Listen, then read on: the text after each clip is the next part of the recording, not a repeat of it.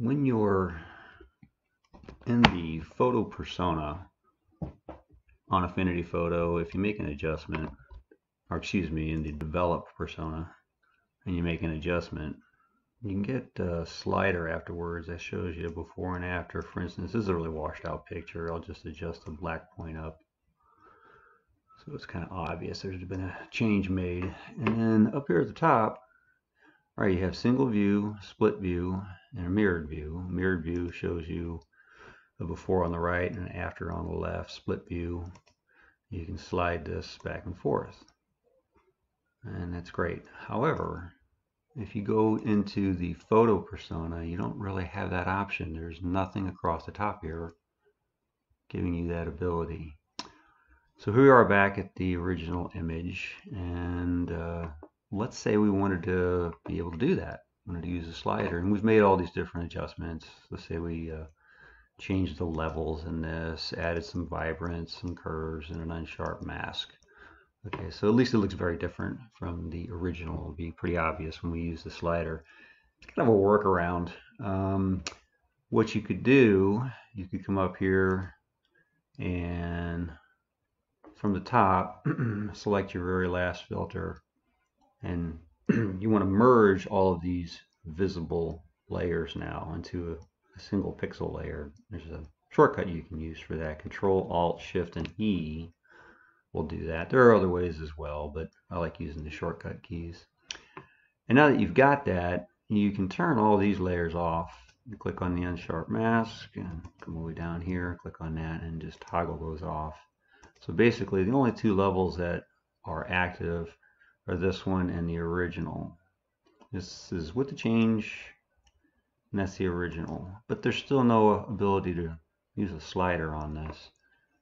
There's two workarounds. You can do it, basically it's being done by masks. You can use a gradient or you can use a rectangle.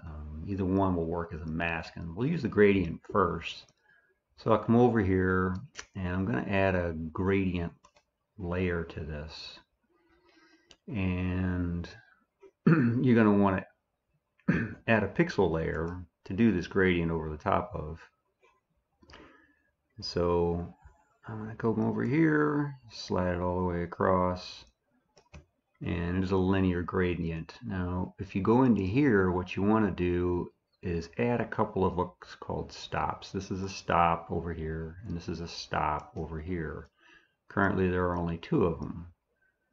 You want to add two more. So we'll hit the insert key once and twice. Now you got four total up here. And we're not concerned about colors. It doesn't come into play, and neither do these little adjustment sliders. We want the opacity to be adjusted on all of these. This first one is set it to 100% opacity. You click on the second one, 100% opacity. This one, we don't want 100% opacity. We want to actually adjust this down to 0. And the same thing with this one here. Adjust it all the way down, there it is, to 0. And what I should have done, looking back on it, is done this at the bottom of the screen. I'll show you why later on. But at any rate, yeah, you've got these now on the screen. You can slide these close together. In fact, let's do this first though. Let's drag this gradient down into here. So now it's become a mask. If you bring each of these next to each other, and I'm doing this by just dragging this across, hold the Alt key until this gradually overlaps this one. In fact, I'll show you what happens if you don't use the Alt key. If you bring it all the way over, it's just going to completely overlap it and wipe it out. Now you're down to 3 of these. You don't want that. You want 4 of them. So overlap it about as far as you possibly can without it doing that.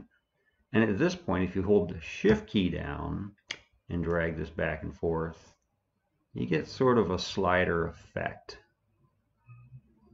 Works. It's not the greatest. And that's why, looking back on it again, I should have drawn this way down at the bottom. So I'll back up a little bit, show you how that would have worked better by putting that down on the bottom. Let's get rid of this layer here altogether. Right click on it and say delete. Now we're back to this again where we have the merged layers. So let's draw that again after adding our pixel layer, but let's make the gradient down here at the very bottom. Bring this all the way across. We're going to want to add 2 more stops to it. Insert and insert. Then drag this gradient down here into your layer to act as a mask. Now when I do this, you'll see there's nothing across the center of the screen. This is all going to be on the bottom. So drag this across, and as you're dragging it, hold the Alt key, bring it over close to this. Oh, wait a minute. I have to back up because I didn't change the gradient or the opacity. That's at 100. That's at 100. This one, yes, that needs to go to 0. Slide that all the way down. This one, same thing. Go all the way down to 0. Now we have it. So down here at the bottom again, start sliding that across. Hold the Alt key, let it overlap. Release it once it overlaps.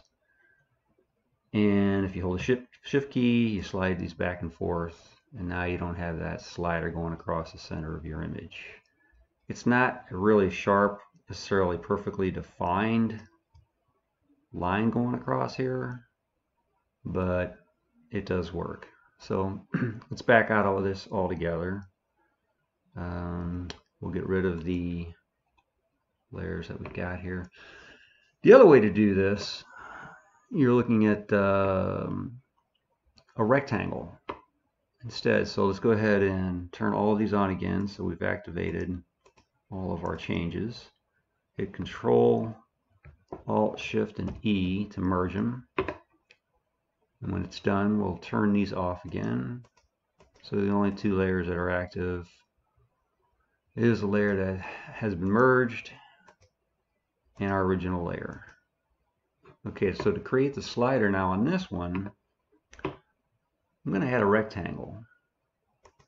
Okay, and I'm going to draw it from this corner here all the way up into the lower corner. Excuse me, let me do that differently. Let me do that a little different. Let's pick a point up here, bring it down into the corner, like so. Okay, and then the same thing is going to happen here where we're going to drag it into this pixel layer, and you can see already it acts as a mask. So now you can slide this back and forth. This is a much simpler way to do it. You do have a little bit more well-defined transition taking place on either side, but you do have also this red line going across the center screen. It's a little distracting, but that's a very simple way to do it too. So anyway, that's the 2 different ways to approach this. Seems a little bit problematic for what you're trying to do, but after you've used it a few times, it's actually very quick.